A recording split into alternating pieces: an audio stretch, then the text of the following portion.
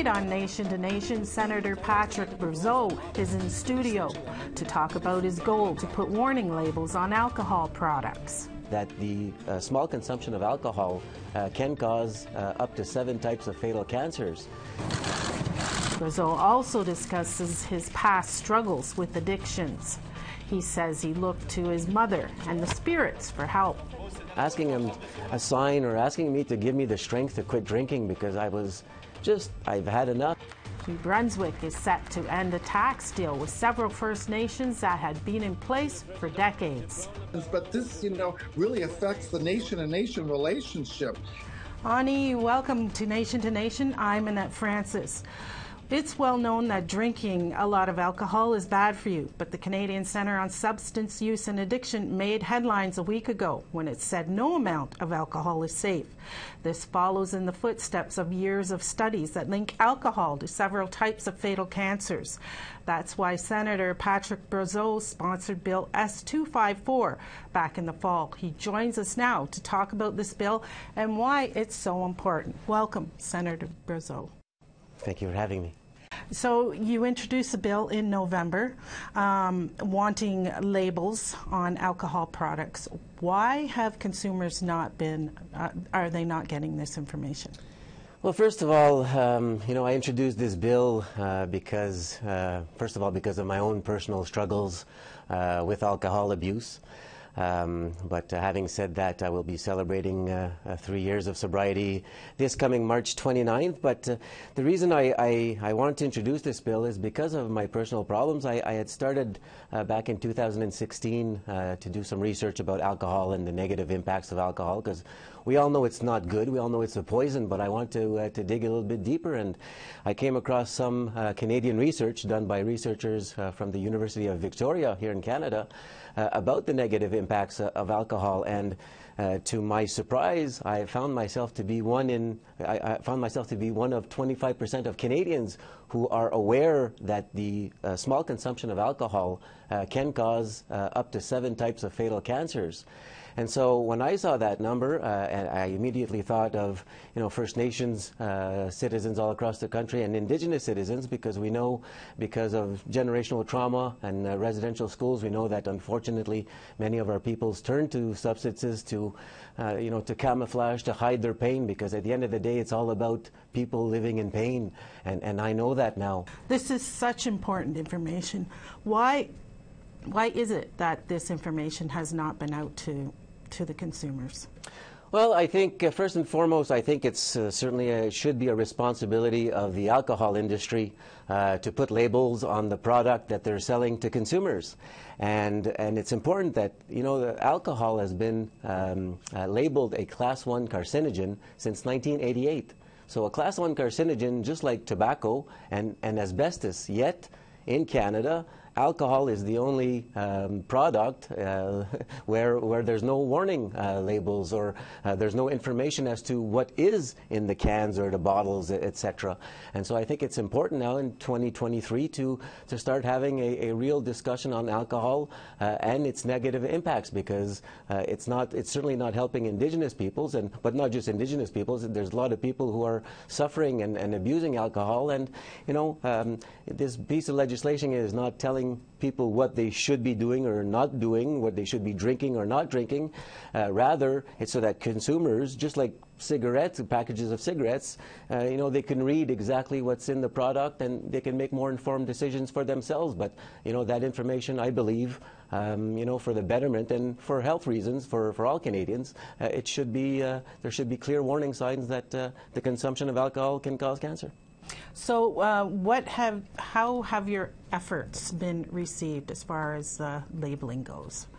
Well, so far, we started receiving some support. For example, the Canadian Cancer Society, who are supportive of this. There are a lot of medical and health people who work in health-related fields who are, sending emails and lending their support. And some of them have started writing to other senators, because part of this work, I introduced this bill in the Senate. So, what I need to do is to ensure that we I get to a place and a spot where we have a vote on this piece of legislation, so I have to convince the majority of senators. And if I can do that, then it would go to the House of Commons, where the elected officials would take a look at this piece of legislation. But the important is to start having this debate. I think it's needed. I think it's important. Again, it's about fighting cancer. It's not about fighting the alcohol industry, because alcohol has existed since probably the beginning of time. But I'm starting to think that perhaps cancer has also existed since the beginning of time because of alcohol. So, you know, for all throughout my years on this earth, we've been looking for, something to either prevent or to cure cancer. We're looking for a cure, and we have not found one. But you know, we found preventable measures in putting labels on cigarette packaging, and hopefully now our alcohol products here in Canada. A Liberal member of Parliament tabled a similar bill, private member's bill, back in 2005. That bill did not get passed. At the time, it was discussed that labels were ineffective. How confident are you that Bill S-254 will not fail? Well, I'm confident that Bill S-254 will not fail because, because of no reason of mine, or, I still have about approximately, if my health maintains, I still have about 27 years in the Senate. And if we go back 25, 30 years ago, when this happened with the tobacco companies, well, it took about 20, 25 years for that fight. And so I'm looking forward for that fight. I'm up for it. But having said that, I think that I don't think it's going to take 20, 25 years, because I think that especially with the younger youth and more and more youth not drinking as much as perhaps people in my generation or a little bit older, so I think that's a positive thing. But this is an issue that is near and dear to my heart. It's both professionally and personally, and but I want to see this through, because I think it's I think if we have clear warning labels on alcoholic products in Canada, it will certainly save lives, and to me that's a positive thing. Canadians learn a lot about food and drinks through labels, except for alcohol. Consuming peas does not raise the risk of developing 7 fatal cancers, Madam Speaker, but consuming alcohol does. After the break, we'll have more with Senator Patrick Brazeau.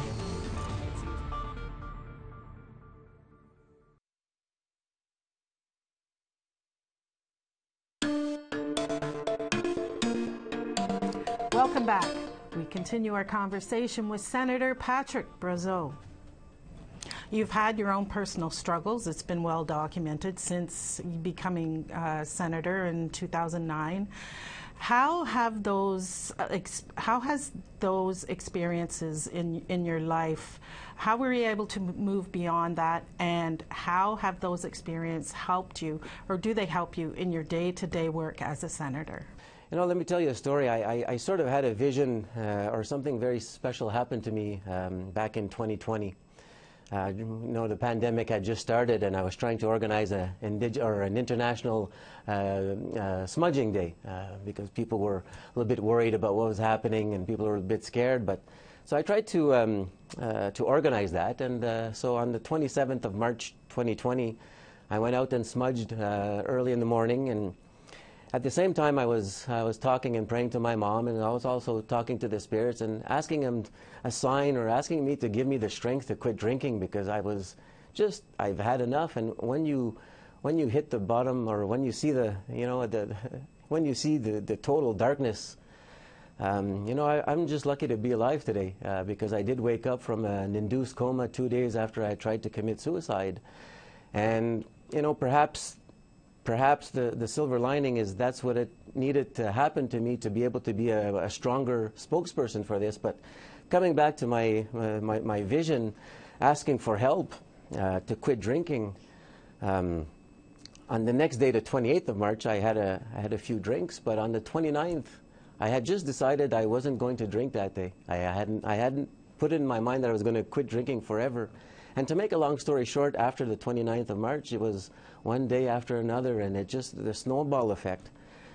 So I'm sitting with you here today because on the 27th of March 2020, I had asked for a sign. I had asked for help in my prayer.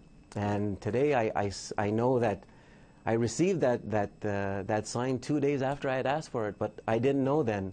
But I know that now, and that's what has given me the strength and the power to fight every day. Because it's not because I've been sober for almost 3 years that it's easy. I mean, there's some really hard days, but I want to do this for my family and for my children and for myself, because I matter too, these are the types of barriers that need to be broken down, because there's too many of our people suffering, and it's time that we start doing something about it collectively. And I'm just a little dot on the wall, but I'm just trying to do what I can with the capabilities and the experiences that I now have. You've become an advocate for better mental health and suicide prevention for Indigenous peoples. You even spoke at a committee about your experiences. What do you see what needs to be done? What more needs to be offered to help, especially in prevention services? We know that Indigenous peoples, First Nations people, have as high as 7 times more of a likelihood of committing suicide than non-Indigenous Canadians. And in some Inuit communities, it could go up as high as 27% higher. And so we had many experts come before this committee, experts into suicide prevention. What struck at me was that many of these experts were saying that there was no increase in suicides across Canada. But if you extrapolate the Indigenous suicides from the non-Indigenous suicides in Canada, everybody who works in this field and everybody who would take a look at this would see that there's a crisis in Canada. There's a suicide crisis in Canada, and provincial governments and the federal government don't care. And if we look at residential schools 100 years ago, well, they knew what was going on, and they did nothing about it. Today, in 2023, it's the issues coming out of residential schools, and people are hurting, and they're not getting the help that they deserve, and governments know this. So this is my fear, because I've been around in mainstream and Indigenous politics for the last 20 years, and I've gained a lot of experience in those 20 years, and there is a crisis, and the committee will probably be releasing their report in the next few months. So I look forward to taking part in that, because I was a member of that committee, and I also had requested to appear as a witness, because I thought I was important to share my own personal experiences to try and help others, but also to bring the information before the experts so that they can start tackling with Indigenous suicides. And let's not mask and hide Indigenous suicides with every other suicide, because it hides facts. Mm-hmm. And so this is why this is near and dear to me, because just a couple of years ago there was 12 attempted suicides in the Algonquin community of Rapid Lake in just a matter of a few weeks. That's not normal. If that were to occur in any other area across Canada and non-Indigenous community, they would call it a crisis, and there would be immediate help.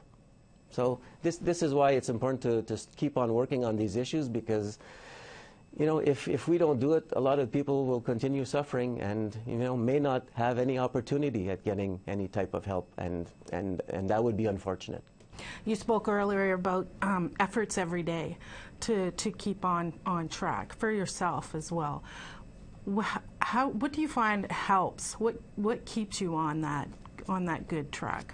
I used to be part of a political party, and I went through a scandal that they created to throw me under the bus, and that wasn't easy to live with, but I survived it. And what keeps me going ever since that March 27th, 2020, I smudge every single day, and I just give thanks every day, because that I'm alive and that I can do what I can to try and give back, because once I truly believe that once people get involved in politics, is to do something good. It's to bring some good to people, and that's all I'm trying to do. And it's hard work, but it's worthwhile. And also what has also helped, and when I was healing, there was a lot of negative people again, and when you're trying to get up and people are trying to kick you down, well, I made I had to make some tough decisions, and I got rid of some of those negative people because I'm just not going to allow negative people to bring me down again, because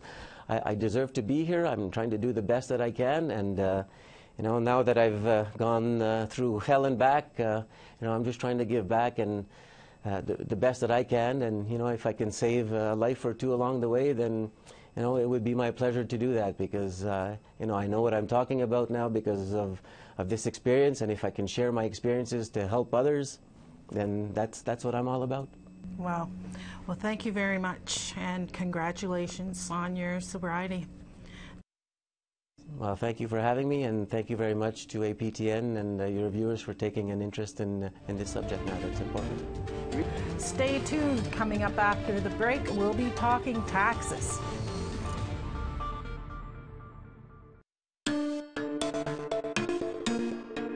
Welcome back.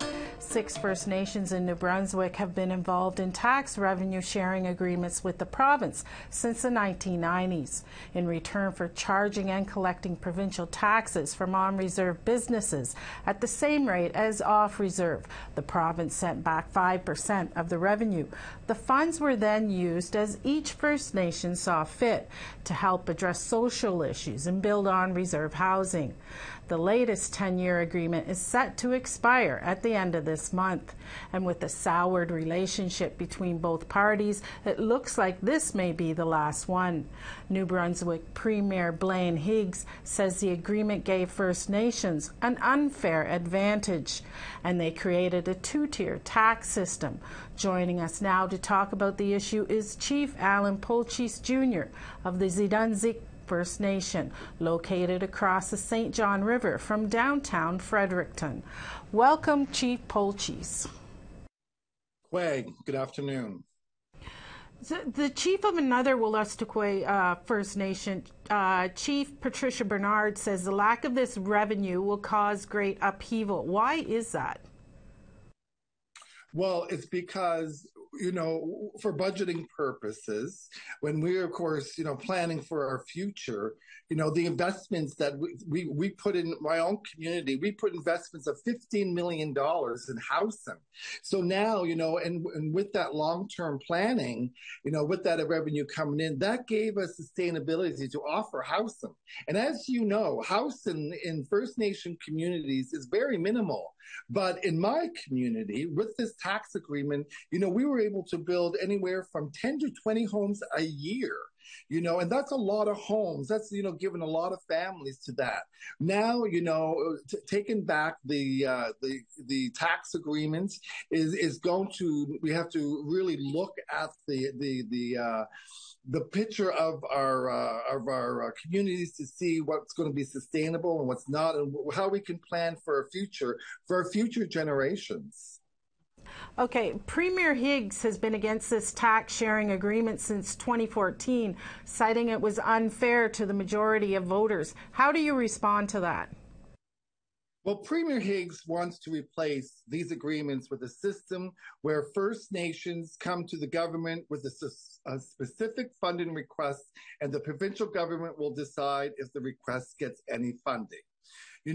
So the Premier wants us to be fair. We've been fair. We've been fair for a number of years by doing our contributions, by, of course, upholding the agreements that the government of the day has put into place. And, we're 25% of my workforce is non-Indigenous. So we take 25% of the folks here in the Fredericton, and we take them off the social system.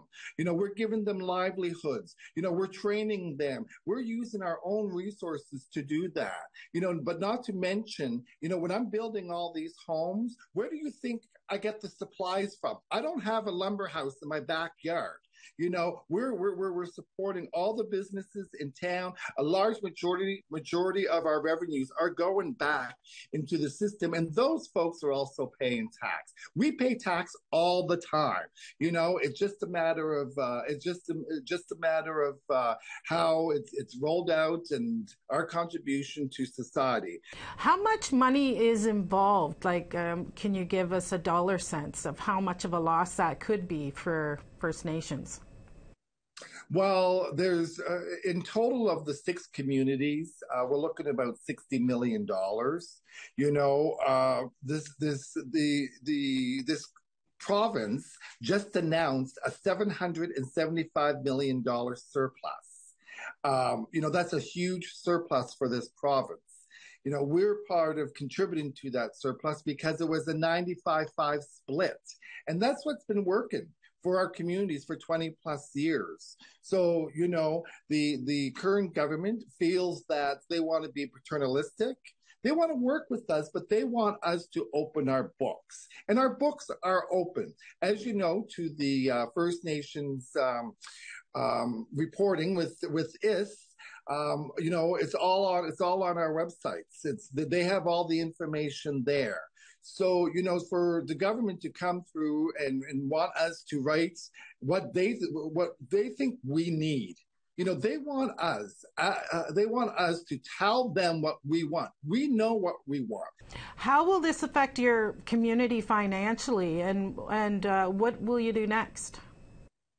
Well, what will happen next is that we are looking at ways to, of course, insert our inherent rights and to ensure that, sections of the Indian Act are going to be acted upon to allow us to, of course, do tobacco, gaming, and any other revenue streams that were going to be affected.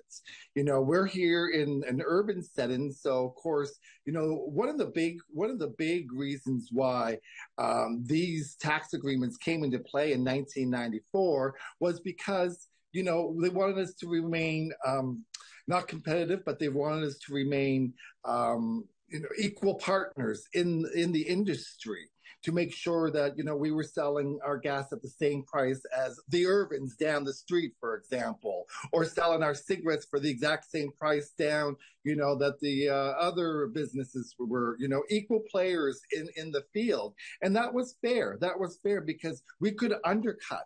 As First Nations, we could undercut these businesses, sell the gas and cigarettes to whatever price, and then we can attract all that business coming to our community. And it would be a big mess in the business sense here in Fredericton, because like I said, we're here in an urban setting. But we came to the table to play, and we played fair all these years. We always did all of our reporting. We always did, remitted all of the taxes every single time, and been able to have those open conversations. But this really affects the nation and nation relationship. When they talk about reconciliation, the province of New Brunswick really doesn't understand that word. Okay, right? Thank you, Chief. We'll leave it there. Okay, thank you. Take care of your spirit. That's all we have for this week's Nation to Nation. If you missed any part of tonight's show, you can check out our website at aptnnews.ca or our podcast at aptnnews.ca/podcast. Miigwech, have a good night.